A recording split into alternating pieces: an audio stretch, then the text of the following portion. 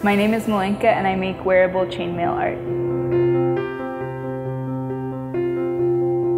I found out about my alopecia a few days after my 11th birthday. I noticed that there was like a patch where I didn't have hair, and like at first I thought maybe it was like a normal thing, so I looked at the other side and it was different.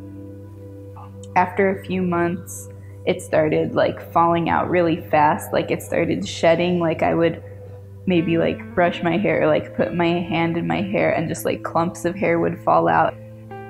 Then when my eyebrows and eyelashes started falling out, that was really hard because it completely like changed my face. Like you don't realize how much like eyebrows and eyelashes like add structure to your face, so I like didn't recognize myself in the mirror. My friends at the time in middle school, when they first found out, they kind of made like a spectacle out of it. Like I remember we were on the bus and they noticed like the bald patch, and I wasn't ready to tell them yet. And they were like, "Oh my God, do you have a bald spot?" And then I told them like, "Yeah, I don't know, I'm taking treatments to try to grow it back." But they were like, "Oh my God, Milenka's bald." And they were like screaming it in the bus. What I really liked about the chainmail was that like it was obvious that I didn't have any hair under it. Like you could see that I was bald, but it was distracting enough that people noticed the chainmail instead of that I don't have any hair. And I had been thinking about wanting to stop wearing wigs because wigs are just really confining. I always felt like I was hiding something.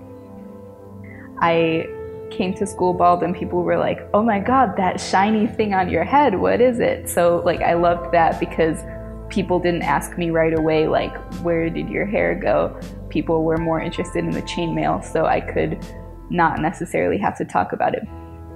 But as I wore the chainmail for longer and people talked to me more about it, I got more comfortable telling people, even like strangers, about why I didn't have any hair. So it was kind of like a gateway for me to be comfortable about talking about my hair and my alopecia.